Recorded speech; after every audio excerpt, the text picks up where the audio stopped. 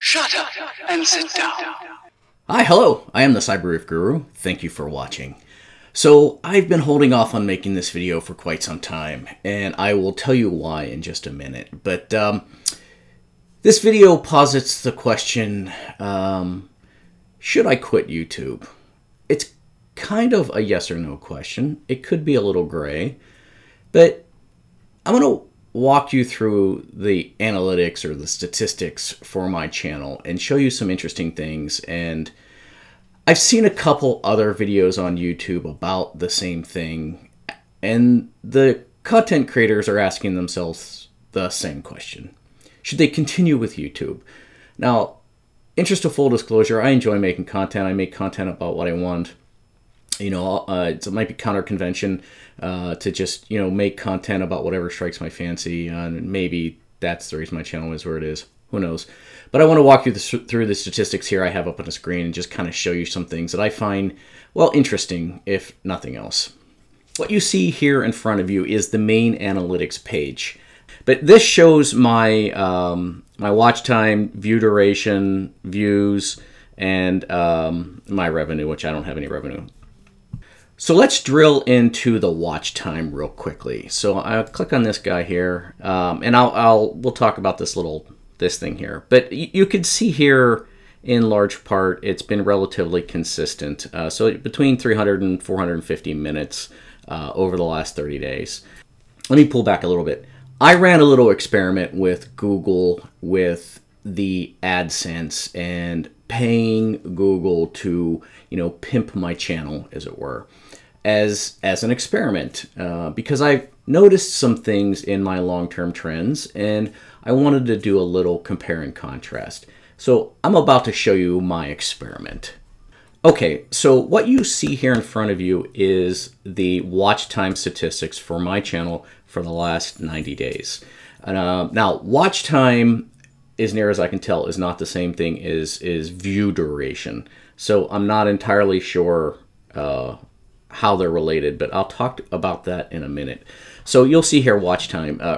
It's slowly, very slowly, if you want to look at it over this time period, making what I'd characterize as maybe a little bit of an increase, but it's within this little band right here, except for a little bit of time here in the middle. Now this time here in the middle, let me turn on views. I'm going to add the number of views to this analytic. Now what you'll see here is the views are here in orange, watch time is in blue. The views go up dramatically for about 30 days and then drop down. This corresponds to the exact time in which I chose to pay Google through AdSense, Google AdSense, to promote my channel. Okay, so you look, hey, the views went up. That's great. Watch time essentially unchanged. Now, something more interesting to me is I'm going to click on views here. You'll see again now blues are now in blue. Views are now in blue. And you can see this big uptick because I paid, and then it went back down to essentially its normal level. Now, if I were to add in average view duration, this is where it gets very interesting. I was, prior to paying Google, averaging, a fairly good amount of watch average view time. Then it went down dramatically during this time in which I was promoting the channel, and then it went up dramatically after I stopped promoting the channel. Now, this is very unexpected to me. I didn't really think that this would happen. So the only thing I can figure is the new people that were seeing the channel promotions, theoretically, were not watching for as long. Therefore, it caused my average view time to drop. That seems like a reasonable explanation, but honestly, Google doesn't provide you any explanations in any of this. And so it's really hard to know. Okay, next thing I want to show is some long-term statistics. I'm going to click the last 365. So now, this is interesting. You will see that my channel was steadily growing in watch time minutes over the last year up until around the April time frame. And then you can see that it went down and went down and went down and went down, and it kind of settled in here at this 400-ish rate. So I was growing watch time pretty significantly until right around April timeframe. Now, this is, I am not the first one to note this phenomenon. This is right around the time when Google changed their algorithm on the YouTube and stopped promoting videos through their internal promotion capability. To drive this home, I'm going to try and find, let's see, the view source. So let's go try and find that. So this chart here in front of you shows you the traffic sources for people viewing my channel. Now what you'll see here in the graph is the purple, bluish purple thing here is essentially the suggested videos. This is where Google is suggesting people to watch my channel.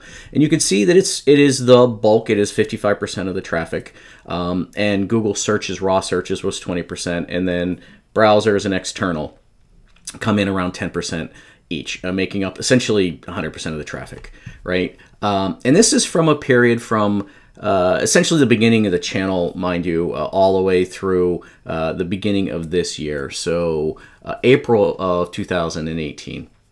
So if I were to, now let's go ahead and expand this out to include today.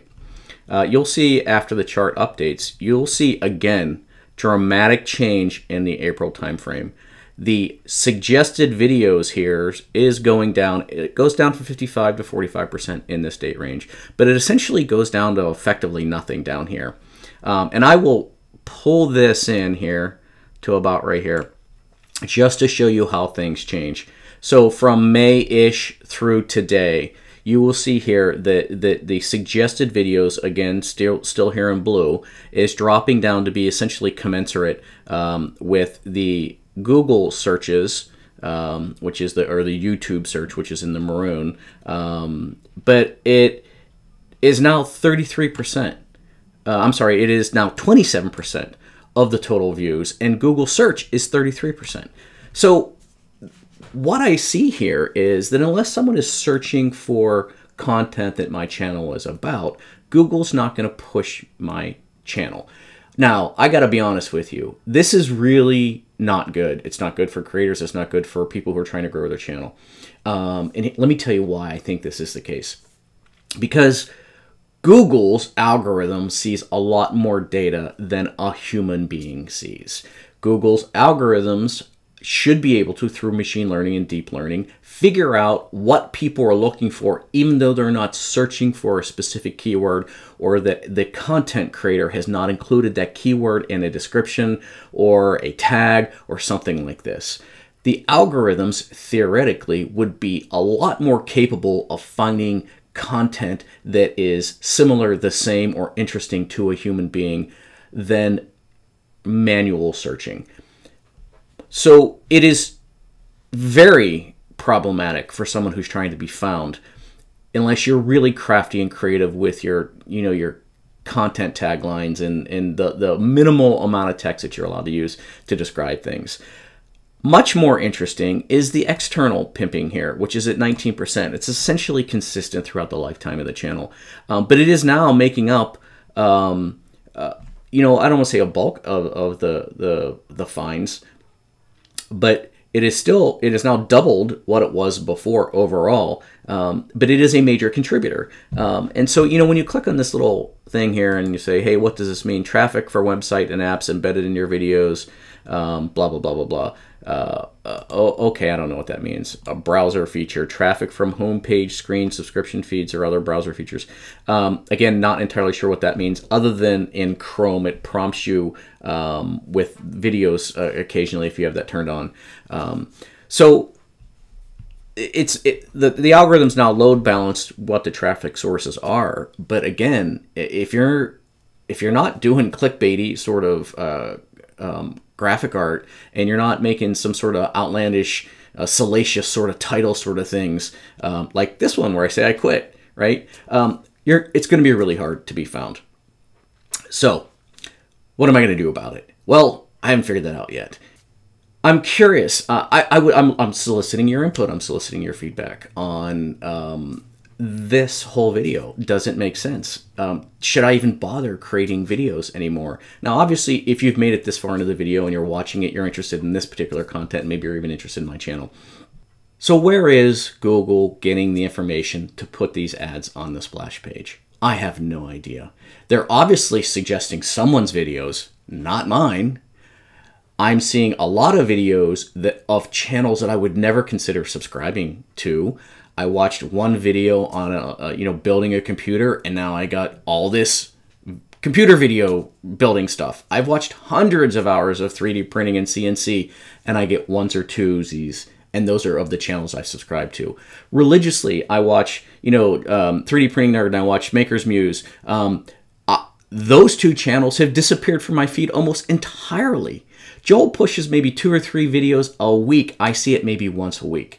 This, my friends, is hugely problematic, and this is a massive problem that requires some sort of backlash. I don't know what that backlash could possibly be, because this really is a monopoly at this point. There is no other competitor to YouTube in terms of video production that has its scale and its scope and its production. So they're essentially free to do whatever they want. So back to the question, should I quit? If this is the way that YouTube is going to be, if this is the way that Google is going to treat their content creators, the people that make them free money, then maybe, yeah, I think I'm pretty jaded and I might quit. The only thing that's keeping me making videos is providing good content and recording my projects and just providing a valued service to the people that do watch the channel.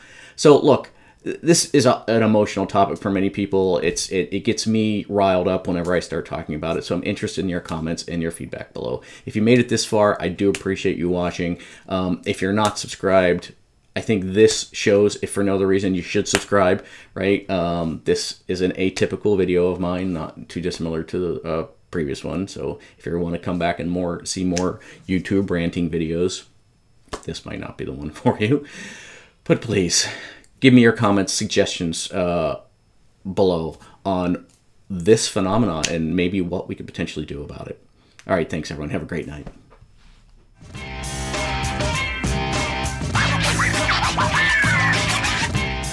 I've noticed on my very own feed, that I am subscribed to a couple hundred different channels.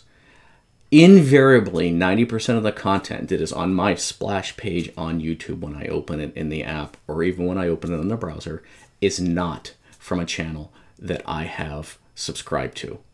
I have to literally go click on the subscribed button to see content from people that I'm interested in hearing from. So this, my friends, pisses me off. This is Google and YouTube screwing content creators. Flat out screwing content creators. If I am subscribed to something, they should be putting it front and center on my channel. That is my opinion. But more importantly, where the hell are they getting their insight into what is on my front page? I would say maybe 30% of the videos are from subscribers or friends of subscribers that I may have not subscribed to. The rest of the content, honestly, is from these new channels they've created. I could give a flying f about medical devices. Pardon my French. I could give not a care in the world to some of these channels that they're pushing. I don't watch video gaming channels. I may have watched once in the...